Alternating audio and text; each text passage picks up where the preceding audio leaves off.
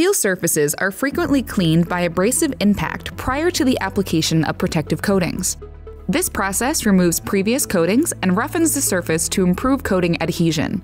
The resultant surface profile is comprised of a complex pattern of peaks and valleys, which must be accurately measured to ensure long-term coating performance. A surface profile height that is too low may reduce coating adhesion and corrosion resistance. Too high, and the peaks may receive insufficient coverage, leading to premature rusting and requiring additional paint to cover the anchor profile. Testex Press-O-Film Replica Tape is simple, relatively inexpensive, and one of the most popular methods for measuring surface profile. This method also works on curved surfaces and has the option of retaining a physical replica of the surface. It conforms to test methods such as ASTM D4417-C and ISO 8503-5. When paired with the PosiTector RTR Replica Tape Reader, measurements are digital and can be stored, saved, and reported with ease. DeFelsco's other solution for measuring surface profile, the PosiTector SPG Surface Profile Gauge, uses a digital depth micrometer fitted with a fine-pointed probe to measure profile height.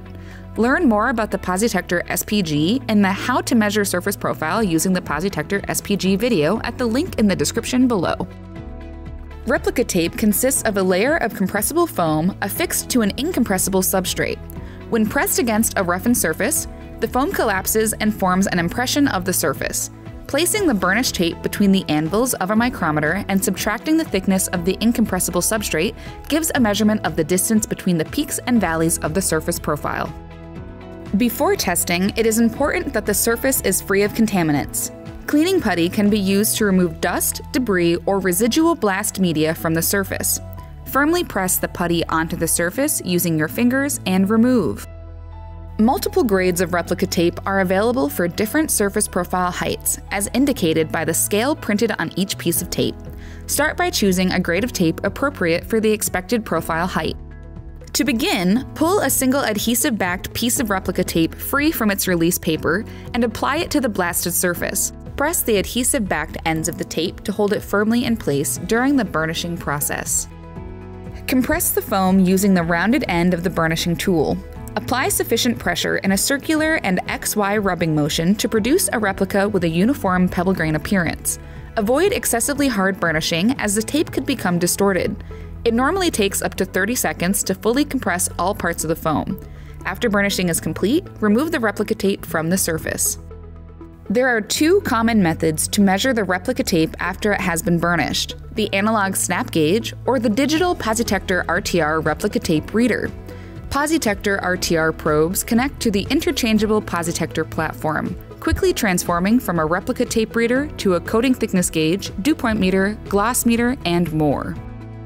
Before measurement, it is important to clean the anvil surfaces. For the replica tape reader, swipe the included cleaning card through the probe opening a few times while firmly pressing both probe buttons. With the surface and anvils free from debris, the PosiTector RTR is ready to measure. Power up the gauge by pressing the center button. When prompted, simultaneously press and hold both probe buttons firmly until the gauge beeps and the arrows point outward. There is no need to make an adjustment as required with other micrometers, since the instrument automatically subtracts the thickness of the incompressible substrate. For the snap gauge, adjust the 0 point to read -2 mils or -50.8 microns.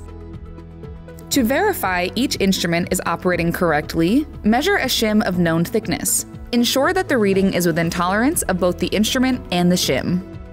Once the instrument has been prepared and verified, insert the burnished replica tape so that the measurement anvils are aligned over the burnished area of the tape with the adhesive side down. Once positioned, firmly press both probe buttons simultaneously and hold until the instrument beeps and the surface profile height H measurement is displayed. A constant anvil pressure is applied to the replica tape regardless of how hard the buttons are pressed. If using a snap gauge, slowly release the lever and read the indicated thickness from the display. ASTM D4417-C recommends that 2 replica tape readings be taken at each location to constitute a measurement. If the measured thickness of the first piece of replica tape falls within the overlap range, the next grade of tape should be used for the second measurement. If both the first and second measurements are within the overlap range, average the two measurements. If the second reading is outside of the overlap range, take a third reading using that grade of tape and average the second and third readings together. The PosiTector RTR includes a linearization feature which allows the user to use only one grade of tape even in the overlap range. Ensure that the correct grade of replica tape, C or XC, is shown in the upper left corner of the gauge display.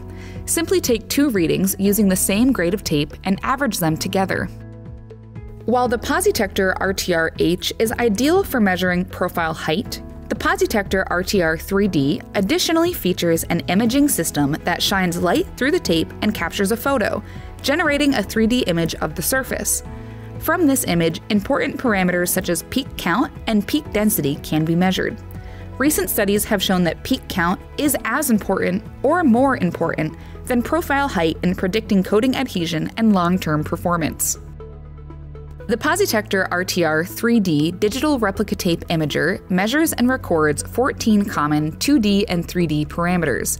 Download 3D SDF files for analysis into PosiSoft Desktop, then use the free SDF Viewer to extract and analyze a trace from the 3D plot.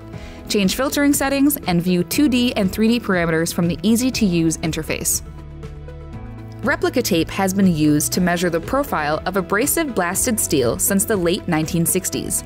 Its operation is described in a number of international standards, including ASTM D4417, ISO 8503-5, and NACE SP0287.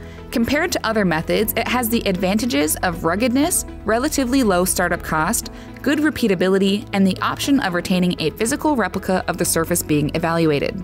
Tefelsco's PosiTector RTR H and PosiTector RTR 3D make this widely used and understood method even easier.